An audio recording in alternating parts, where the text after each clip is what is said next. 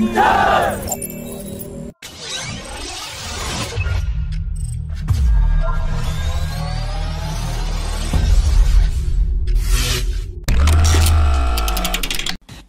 chairman and managing director of Hindustan Aeronautics has confirmed that the critical design review of the 5.5 generation AMCA program will be completed by early 2022. That will set the stage for the rollout of the first technology demonstrator by the end of 2023 and first flight by 2024. The Director General of Aeronautical Development Agency has also confirmed that the Tejas Mark II is also progressing as planned, and it has completed all the activities towards critical design review, and the rollout of the first Tejas Mark II aircraft is planned in 2022, and the first flight is planned for 2023. The chairman of Hindustan Aeronautics has said that the much-awaited naval Tejas Mark I NP5 trainer is in production-ready configuration, and it will conduct its first flight by March 2022. This is a significant development, as the NP5 will act as a testbed for the development of the twin-engine deck-based fighter. The NP5 will carry out off-nominal landing trials in different weather conditions to study and collect data on the stress points on the landing gears. That will be crucial for the development of landing gears for the TEDBF program, and any design changes that could be required for the TEDBF to last its operational lifespan.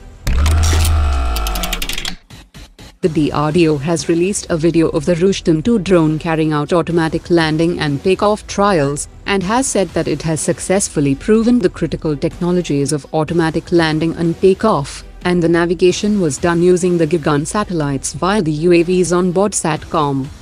The Gagan stands for GPS-aided Geo-Augmented Navigation, which is a space-based augmentation system comprising satellites and ground-based stations developed by the ISRO, that provides the best possible navigational services over the Indian Flight Information Region. Indian firm Rossel Techsys has been awarded a contract by Lockheed Martin to build electrical wire harness and interconnect system parts, in support of Lockheed Martin's $2.1 billion contract to supply 24 MH-60 helicopters to the Indian Navy. This contract will enable Lockheed Martin to obtain offset credit towards the platform sale. 3 MH-60 helicopters have been handed over to the Indian Navy, and are currently undergoing pilot and crew training in the US, while the production work of all helicopters is expected to be completed by September 2024.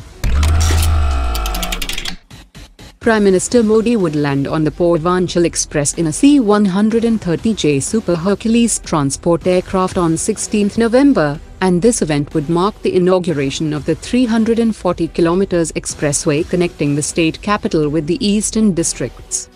Mirage 2000 and Su-30 aircraft would be making multiple takeoffs and landings at the 3.3 km emergency airstrip on the inauguration date. The Armies of India and France will carry out the 6th edition of the Shakti joint exercise, focusing on anti-terror operations in a semi-urban terrain from 15th to 26th November in France, that will enhance military cooperation and interoperability between the two armies. The Gorkha Rifles Infantry Battalion will be representing the Indian Army in this bilateral exercise, while the French side will be represented by troops of 21st Marine Infantry Regiment of 6th Light Armoured Brigade. The Indian Space Research Organisation has commissioned a new 18-meter antenna for the first time, that will allow to conduct telemetry and command operations on the faster X-band frequency. ISRO Chief Dr. Keshavan has said that the antenna has been commissioned as part of the preparations for the Aditya L1 Mission, which will be India's first dedicated space-based solar observatory.